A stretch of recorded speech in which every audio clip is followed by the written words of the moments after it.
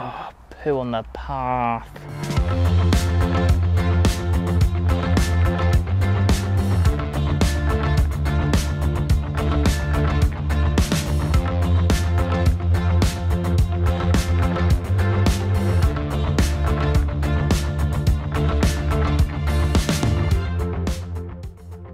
Right, in today's video we're going to be looking at building a picket gate for our vegetable garden, for the garden farm as we call it. Now, I had a go at this yesterday, but I made a bad cut and that meant I had to go out and get more timber. There you go, I've explained in practice how you can do a half lap.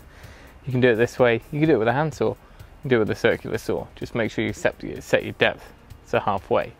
Now, I'm going to have a complete change of heart, complete change of plan, because this is real life, and this saw is doing a terrible job at these half laps. You can see here, it's just not a flat cut all the way across. We're nice halfway down to our pencil line one side, the other side is a completely different story. Now we've set our saw to cut halfway through our material as planned, but what the problem is here is when this particular budget saw is at full length on its riding bars here, and you push down, there's a bit of play there, and that play, you can see it's quite significant, that play on something that's less than an inch thick is huge. I mean, it's 50% more cutting depth there. Now yes, on the table saw it would be a lot more even because we could use it on the sled and it would be an even cut all the way across. But let's think outside the box a bit, go even more simple, and let's just screw the frame together because all the strength really is coming from the pickets. So this is take two. There's a couple of ways of building a picket gate. I'm going to show you one, and I'll also just sketch out on the table now another way, which is a little bit easier. Now, conventional picket gate, which you're likely to see for sale, would be something along these lines where you've got two rails along the top and a diagonal, which is cut on an angle and mitered into there. And then on top of that, you've got your pickets. So all you've really got on the ends is just the depth of your picket. Now that's fine, it gets all of its strength from the way it's fixed together, and there is no actual substructure to the frame as such. What we are going to do with ours is, we've got a slightly wider picket gate anyway.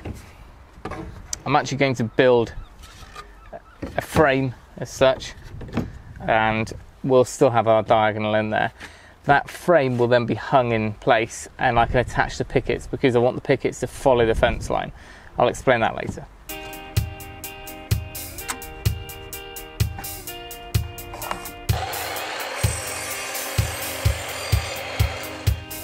Right, now roughly speaking, that is our frame. Our pickets will extend off top and bottom, but that's exactly the width we need. Now, really the strength comes from the way the pickets are attached to the frame, but I am actually going to fix this together as one, and I'm going to try pocket holes for that. Not use pocket holes on an exterior project, but they'll all be concealed and behind the pickets anyway, so completely weatherproof.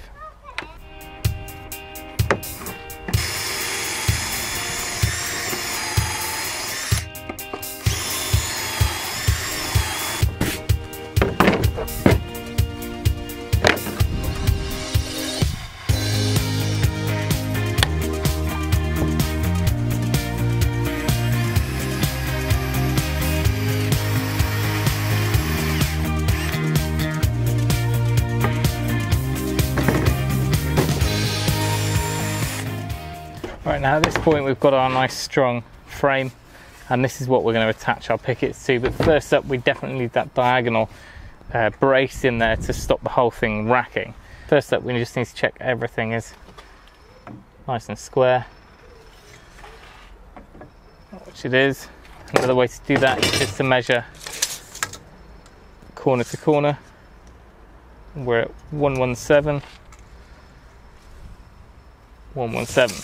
So we know we're square, so I'm just making sure that this diagonal is just intersecting right in the center there with a nice sharp pencil. Just scribe onto there.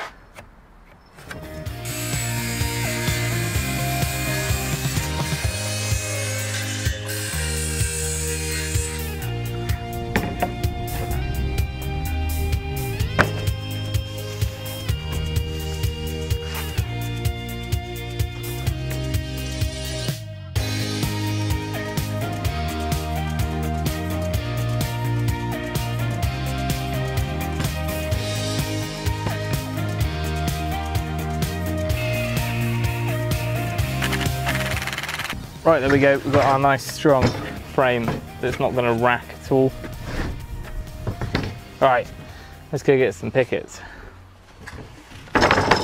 Now, these have been sat around as we did the fence 3 or 4 years ago. These have been sat in the pile. So we're just going to make sure we've got enough to start with. Like I was saying earlier on, I'm going to hang this in a bit of a different way rather than just building the gate and hanging it, because our fence slopes down and all the pickets taper down with the lawn. I'm actually going to hang the gate, and then I'm going to set our 2 end pickets so that they follow that line of the fence line. Otherwise, you just go ahead and install them up here, and you could either do a concave or a convex. You could, however you want. You could have an arch on the top, or you could just have them straight. But because we're going for an angle, we'll go and hang it up first. Now, as a general rule, you're aiming for your T-hinges to be half the width of the gate, but this is, I mean, gates don't get much lighter than this, so we should be okay with this.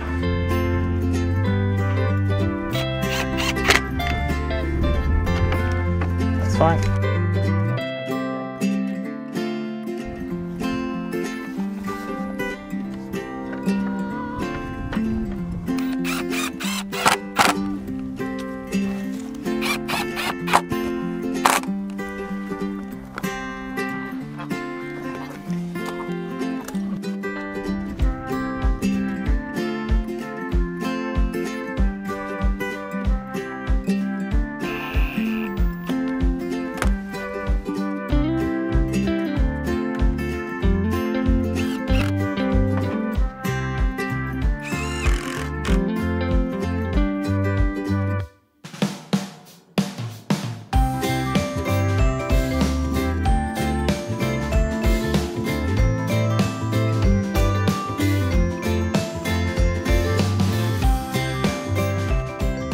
Another thing I want to do is just take off the bottoms here.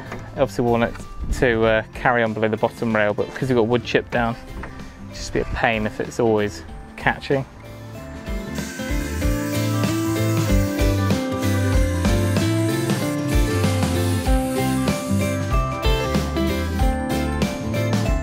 In all honesty, I'm not sure quite how well this is going to look by following that contour.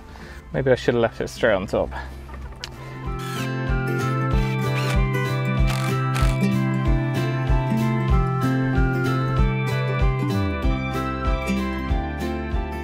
Well, there we go. Not a straightforward gate because of our setup here, but the real kind of basics behind it is that frame and the diagonal brace. Onto that you can really use any cladding or whatever setup you wanted. If you wanted it to be much stronger, like we've just done on some other gates up in the top of the garden, we did half lap joins which were glued and screwed on all the joins, and that would hold a lot more weight, but in this instance this is perfectly adequate. Now the girls are pretty keen to come and paint this, so I'm going to leave that to them. All I've got to do is fit a catch.